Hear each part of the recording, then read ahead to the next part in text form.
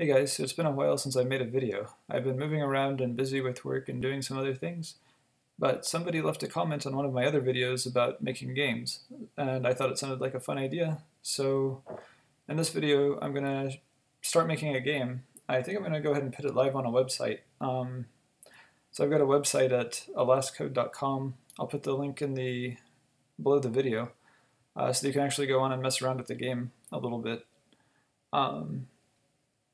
Alright, so let's get started and let me show you what I have so far. So this is the HTML page. As you see, it's pretty basic. We've got the title. I went ahead and threw the style in here so I didn't have to create a CSS page for this. And then I've got two images. The images are style display none. And then I create a canvas with width 750 and height 600. And I'm going to run the script gamecode.js, which is this JavaScript file which has nothing in it. That's what I'm going to be making in this video. These two image files right here, this spritesheet.png and graphics.png, are exactly what they say. So let me go into the file and show you. Here's our game.html. It's going to be running in this window right here. Right now it doesn't do anything except for you can see the canvas is in this light gray box. And the res is for resources. So in this folder I put the graphics and the sprite sheet. These are cheesy things that I drew in Paint. They're actually for another game that's on Steam Greenlight. Maybe I'll remake that game here. So this is just a bunch of stuff. Down here in the bottom right corner is for the map graphics. And this is our sprite sheet. Here you can see the sprite characters. So we'll probably refer to this again once we get to drawing the walking animations for the sprites. So you could download your own sprite sheet from online, or you could draw your own like I did. It took quite a while to draw. I did not draw the sprite sheet for the video, it's for that other game that I made. So, alright, well let's get into it.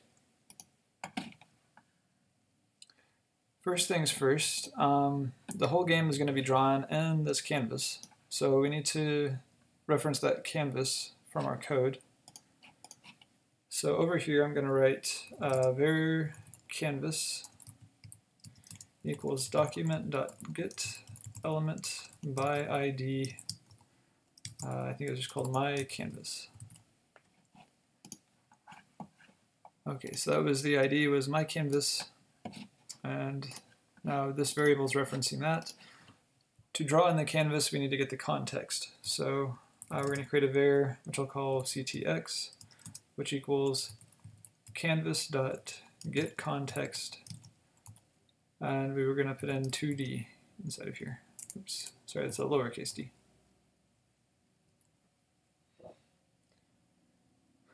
Okay, so we have the canvas now, and we also want to grab these graphics. You could actually grab the image inside of the code.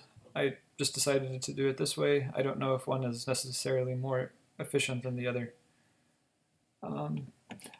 So I have an image with the sprite sheet with the ID of sprites, and an image with the graphics with an ID of graphics. We also want to reference those inside of the code. So here I'm going to create a variable var sprite sheet equals document.get element by ID sprites, if I can spell that right, and variable graphics equals document.get element by ID graphics.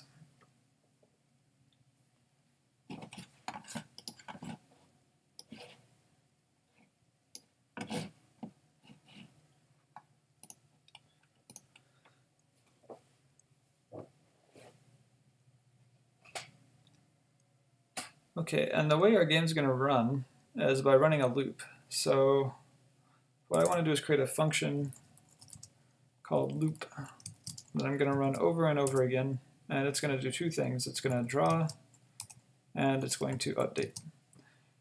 So we're going to create a draw function which draws the graphics and an update function which updates all the variables in the game. And what we want to do is run this over and over again. So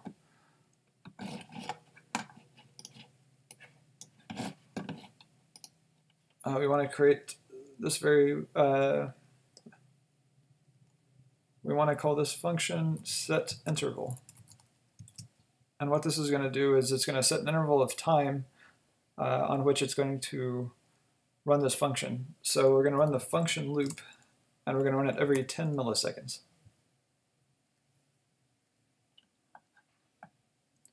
Okay, so what we need to do now is create the functions draw and update.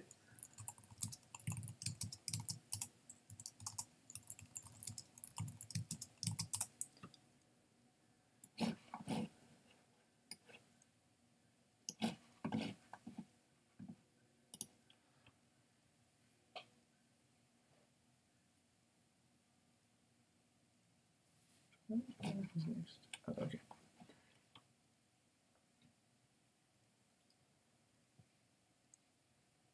Okay, so whenever we run draw, we're going to want to first clear off whatever was on the screen. So that's the first thing we're going to do is ctx.clear rect. So that means clear a rectangle, and we're going to clear everything. So 0, 0, canvas.width, canvas.height. And that gives us a fresh new canvas.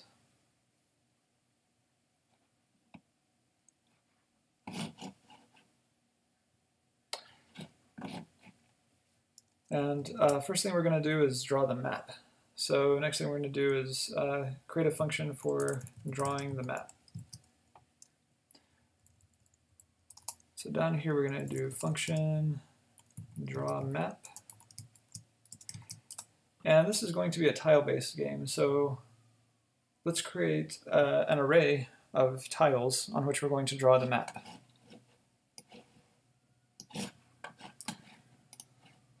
So up here at the top is where I like to create all my variables. I'm going to create a variable tiles, which is equal to an array. And then we're going to run this for loop for variable I equals 0. I is less than 4 plus canvas.width over 20 I plus plus. Okay, so our tiles are going to be 20 pixels by 20 pixels. And that's why I'm taking the width and dividing it by 20, because I'm going to fill up the whole canvas and that many tiles. The plus 4, that'll come in later, so we don't want to just cover up the canvas, we want to cover it up plus a little bit extra. So I'm throwing the 4 on there so that we cover a little bit more than the whole canvas. And then these are going to be, let's see, so that's the width, these are going to be the columns. And so for variable j, we want to make each one of these an array. So tiles at I is going to equal an array. And then for variable j equals 0, j is less than 4 plus canvas dot height over 20, j plus plus. Same idea, so we're doing 20 by 20 tiles, and so we can divide the height up by 20, and then writing 4 extra tiles just to cover up a little bit extra on the top and bottom. And now we're going to put this as a tiles ij is equal to, we're going to create a tile object, so tile x 59, oops, and tile y 57. I picked 59 and 57 because on the sheet that I'm using it ends up being a little bush. So let's go back to the graphics and see what I'm talking about here. So each of these squares in this graphics are 20 pixels by 20 pixels. I've measured that out. I guess you can see it here if I grab one that says 19 by 19, but they're 20 by 20. And so all the graphics have been drawn into these 20 by 20 squares. And I'm grabbing, oh, here we go. I'm grabbing this little bush down here. So I'm going to draw that bush over and over again on the background. And that bush is in position going over 59 of these tiles and then down 57 tiles.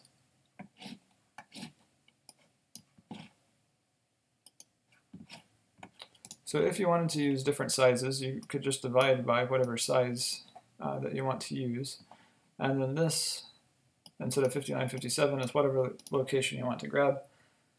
Later we'll get into drawing maps, but for right now we're just going to repeat a single tile. Maybe I'll play with it a little bit and draw 2 different or 3 different kinds of tiles on the background. We'll do that later. So the next thing we want to do is actually draw the tiles. So let's go into Draw Map. And we want to loop through all the tiles. So for variable I equals 0, I is less than tiles.length I plus plus, and then for variable j equals 0, j is less than tiles, they're all the same length arrays, so I'm just going to use tiles at 0.length, j plus plus. So remember, this tiles is an array itself, which has a length of canvas width over 20 plus 4, but then tiles at 0 is an array, because at each I we created a new array, and those arrays have length canvas.height over 20 plus 4. So this inner one is running over canvas.height over 20 plus 4. Okay, now what do we want to do? We want to draw something from our graphics sheet to the canvas. And so we called the graphics sheet graphics, and that was document.getElementById graphics. If you remember in our HTML, that's actually just the image, which I went source equals res/graphics.png. Okay, so the way we do that is we use the context, ctx. Remember I said ctx is used to draw to the canvas. And we're going to do ctx.drawImage.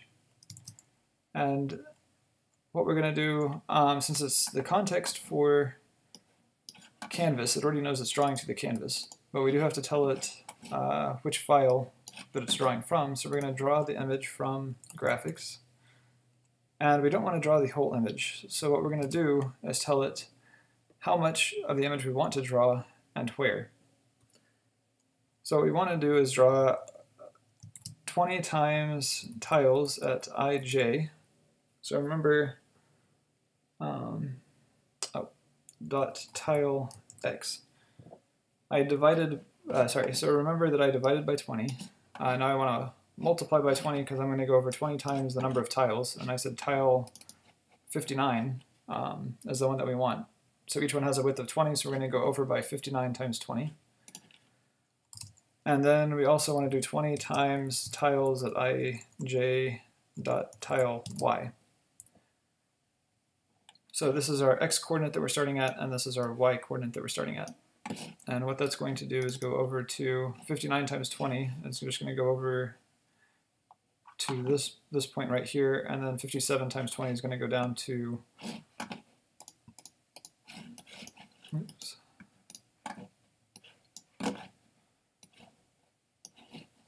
It's going to go down to this bush that we're going to draw over and over again. So that's just going down 57 tiles, each one is 20, so 57 times 20 goes down 57.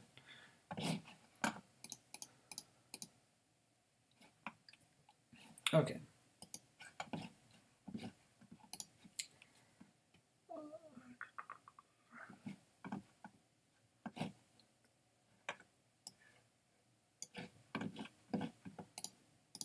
Okay, now we have to tell how much we want to copy. And of course we want to copy one tile, so that has width 20 and height 20. And then we need to tell where we're going to copy it to. And so we're going to go over 20 times I, 20 times j. So this is where we are at in the canvas. And and we're going to start with ij is 0, 0, so that's the upper left corner, and then as I and j loop through these tiles, it's actually putting tiles down on the canvas, going over 20 I and going down 20 j. And then how much do we want this to fill up in the canvas? Well, we want it to fill up as a 20 by 20 square. So this is where we are copying from in the graphics sheet, and this is how much we're copying. So we're going to copy from tile 59, 57, and we're going to grab a 20 by 20 tile. And then the second coordinates are where we're copying to. So we're going to copy to 20i and 20j, and we're going to copy to a 20 by 20 tile. Okay, so let's see what that looks like. It should show up now. Of course, that never works.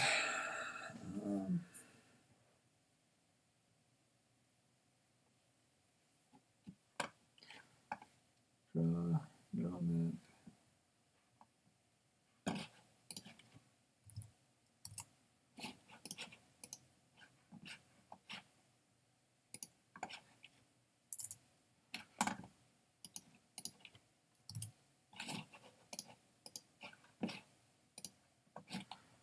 Okay, so the first time I tried that, it didn't work, and then when I tried it again and refreshed the page, it did work. I can't tell you exactly why that happened, but so there you go. We're drawing that bush over and over again on all the tiles, and it covers the whole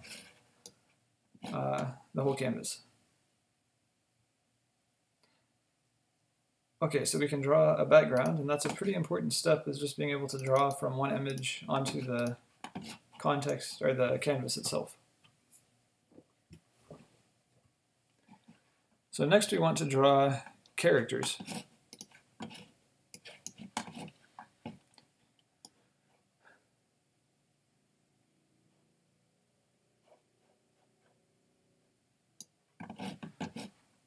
Okay, the first step of this should be pretty easy. So let's do draw the player. No. And so we need to create a draw player function.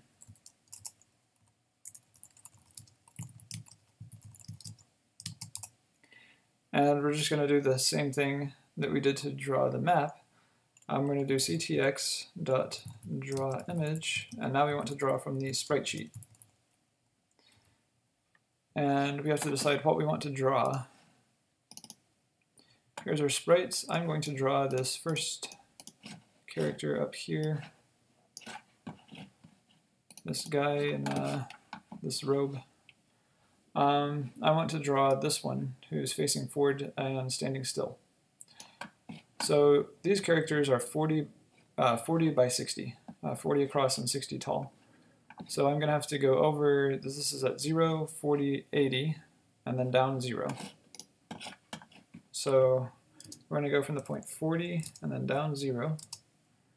And then I want to copy, he's 40 across and 60 down. Okay, and I want to copy this to the center of the canvas. I'm just going to put him right in the middle of the screen. So I'm going to take canvas.width over 2, and since he's 40 across, to put him in the middle, I'm going to subtract half of that, so minus 20. That way 20 of him is on the left side and 20 is on the right side. And then we're going to do canvas.height over 2, and now he's 60 tall, so I'm going to do minus 30, and that will put the top 30 half of him at the top of the screen and the bottom 30 half on the bottom of the screen. And this is going to be 40 and 60. So let's see if he shows up whenever I hit refresh. There he is. He's got his right foot forward for some reason. I'm drawing this one.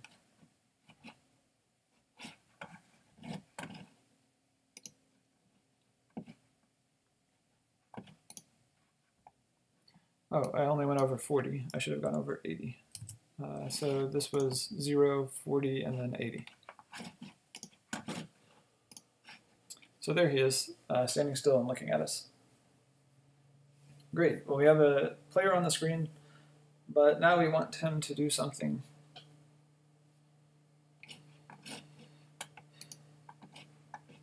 Actually, let's do something simple before we make him start walking around. Next thing I'm going to do is add a character type variable.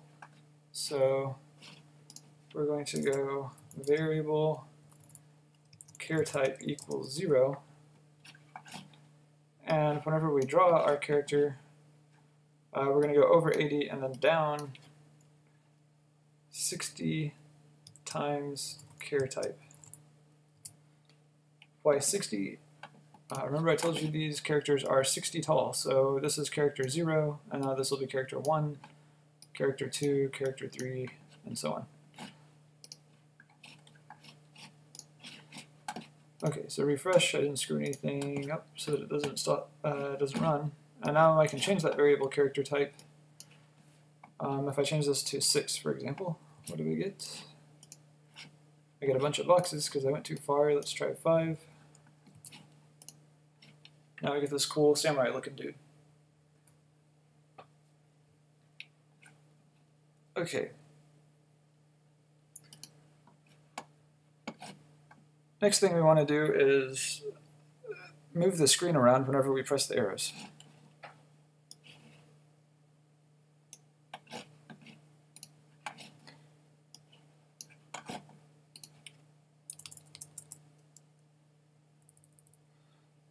So what we want to do next is add an event listener so that the computer is listening for whenever we press the keys up and down.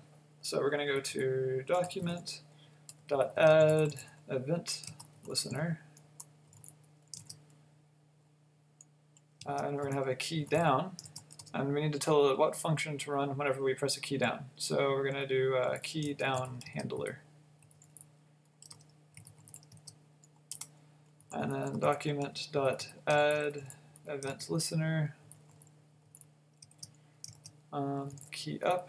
So what you do whenever you pick up your key, and then it's going to be the key up handler, and we're going to set the third parameters to false. And we need to create these functions. So what does key down handler and key up handler do? So let's do function key down handler, and E is the event that happens. So whenever we press the keys, it's going to give us a code. I think these are just the ASCII code values. And so we're going to compare to see if the user is pressing the arrow keys or not. So what we're going to do is create some variables to store whether or not the player is pressing these keys down. So we're going to have right pressed equals false. Let's do right, left, up, and down.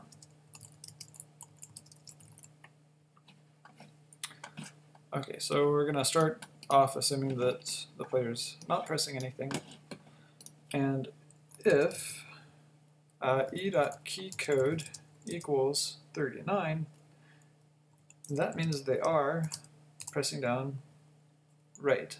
So right pressed equals true.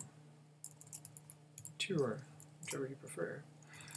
If e.keycode equals 37, that means left pressed equals true. If e.keycode equals 38, that means up pressed is true. And finally, if e.keycode is 40, then down pressed is true. Okay, so that listens for whether the player is pressing right, left, up, or down, but it never goes back to false, and we don't want it to stay true forever just because the player presses right once. So we also need to do this key up handler. Key up handler, and it's going to do the exact same thing except for it turns all the variables to false. So if you let go of, for example, the up key, you're no longer pressing it. And so that's what happens whenever you let go or the key is up.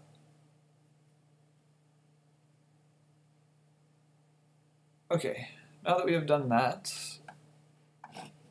we want to update how we're drawing the map. So I'm going to have the character stay in the center of the screen, and I'm going to have the map move around in the background.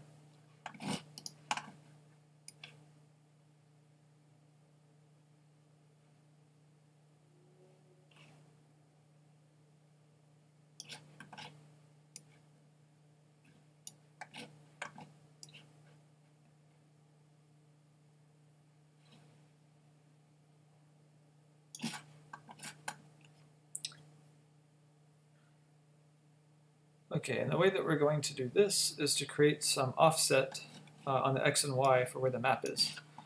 So we're going to make a variable. Offset of x is, we're going to start with -40, and the variable offset of y equals -40. So that's a couple of tiles. Remember that I added 4 extra tiles to the rows and columns, and they're 20 by 20, so we're centering the map. It's going to be offset back to and up to by setting it off -40 and -40. And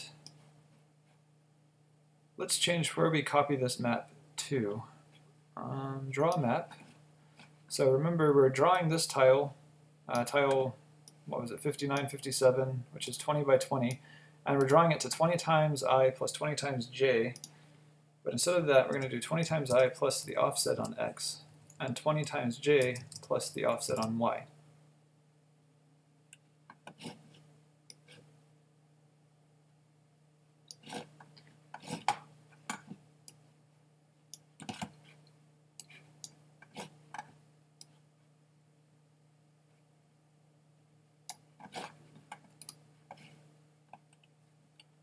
Okay, and let's go to the update function finally. So all we've been doing is drawing so far, but now we're going to update variables based on the player's input.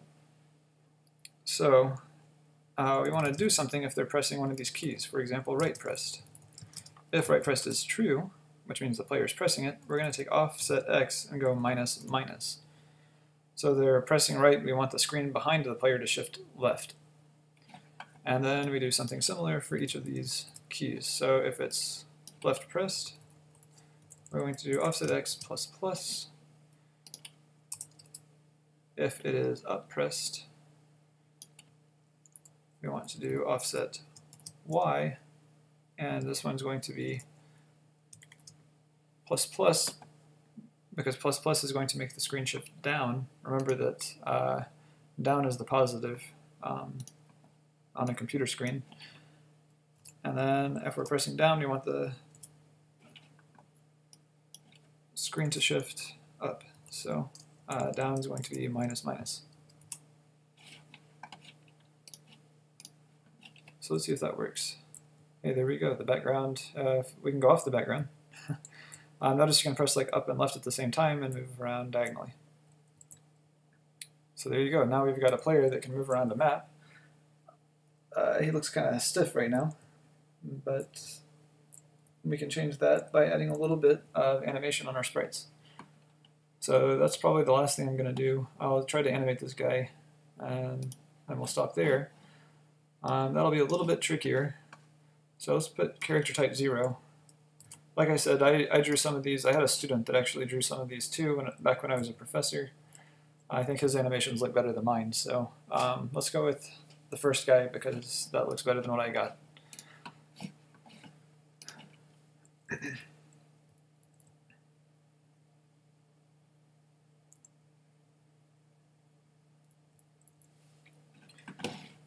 Okay, to animate this guy, we want to create 3 variables.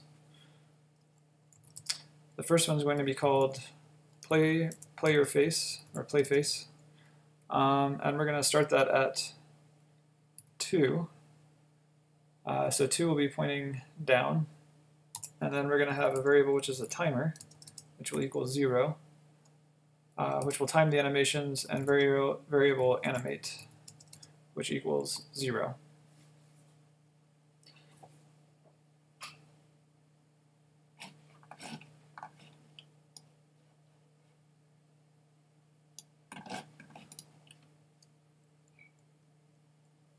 Okay, so we have a direction that the player's facing. That's what this play face is. The animate is going to be where he's animated in his steps. So for example, he's facing down here, and that's going to be animate 2. The reason it's 2 is it starts 0, 1, 2. We want him to start facing forward. And the animate variable is going to determine whether we're drawing the first, the second, or the third part of the animation. And all that animation is going to be based on a timer. So we have the timer that tells us which animation to draw, the animate, which is the first, second, or third image here of him stepping, and then the direction that he's facing. Okay, so as we run through update, actually let's do this in draw. So since we're animating something, every time we draw, we're going to do timer plus plus, which means add a 1 to timer, so it's counting. And then all the complicated stuff is going to happen inside of draw player. Right now it's pretty simple, but we need to be a little bit smarter about what we're drawing.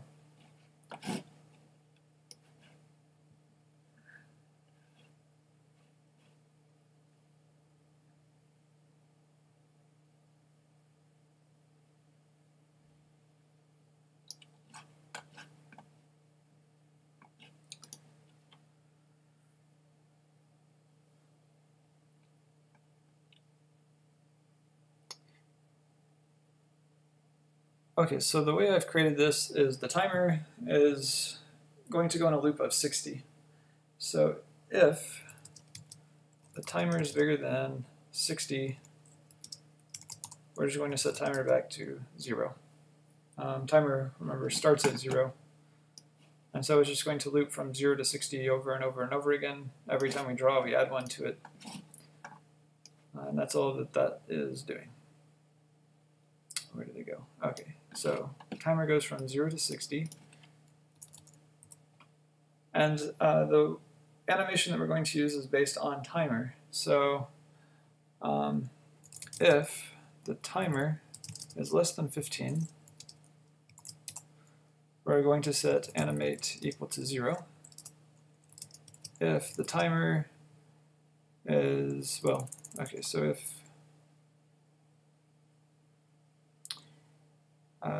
30 is less than timer is less than, and timer is less than 45, we're going to set animate equals 2. And actually that should be a else if. And else timer equals, or sorry, animate equals 1. Okay, so hopefully that's pretty simple. You might not know what it's doing as far as what the graphics are doing, but you can see that what we're doing is animating. We're just changing the variable animate based on timer. So it goes 0 up to 15, and once we hit 15, it's going to go to 1 until you get to 30, and then it goes to 2 until we get to 45, and then it goes to 1, and then we hit 60 or back to 0, it goes to 0. So it's 0, 1, 2, 1, 0, 1, 2, 1. And for our characters, it's going to be 0, 1, did I get that right? No, sorry. It's going to be something like 0, 1, 2, 1, 0, 1, 2, 1. So it's going to look like he's putting his left foot forward, and then his feet come together. Did I say left foot? Okay, right foot forward, and then his feet come together, and then his left foot forward, and then his feet come together, back and forth. So it will look as if he's walking.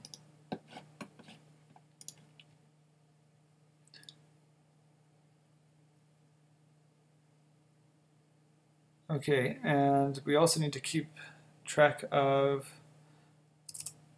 where he's facing.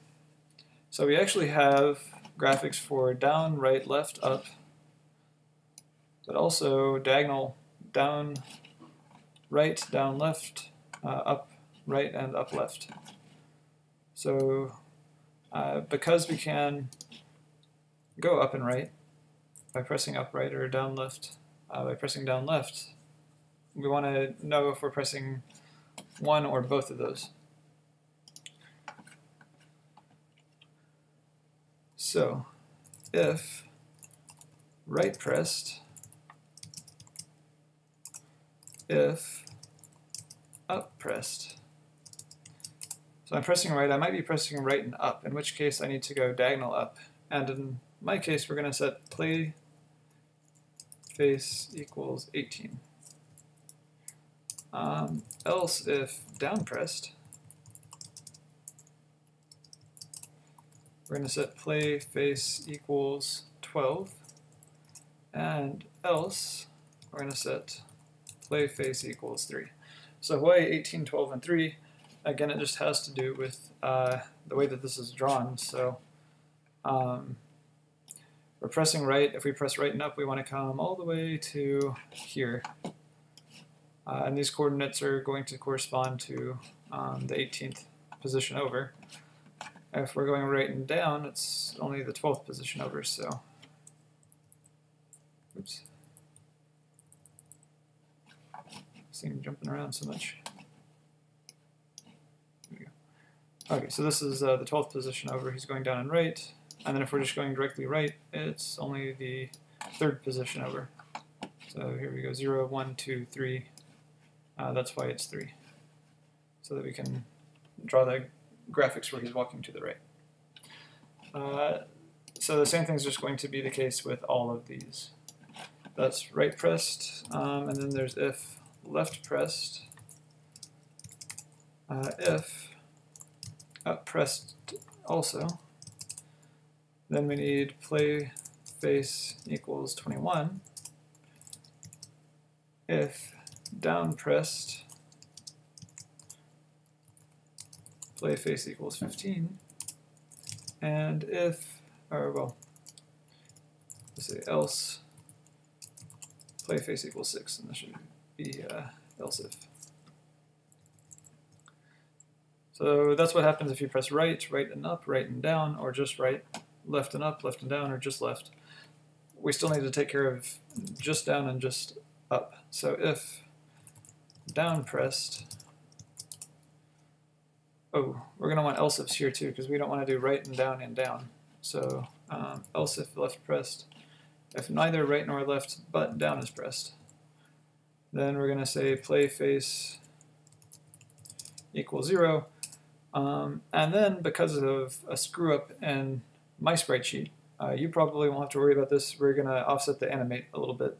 So we're going to say animate equals animate plus 1 mod 2. Why am I doing that? It's because the one where he's standing still looking forward is unfortunately in spot number 2. If it was in spot number 0, I wouldn't have to do that. But I haven't tried messing with this sheet to move this position into the 0th position. So notice, or I guess I wouldn't have to do that if it was here. And all the other graphics, the part where it looks like their feet are together is in the middle. So their feet are together in the middle here as they're walking right, and then as they're going left, it's in the middle. And it's like that for all positions. As he's going up. Oh, that's odd. Although it doesn't really matter whenever they're going up as much. But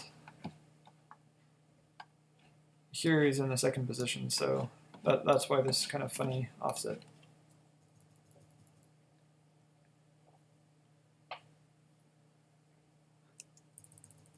Finally, else, which means, oh, no, you have to do else if up pressed. I forgot that one. Play face equals 9. And then finally, else play face equals 2, animate equals 0. So if you're not pressing any of the keys, we're not doing an animation, and 2 to face forward.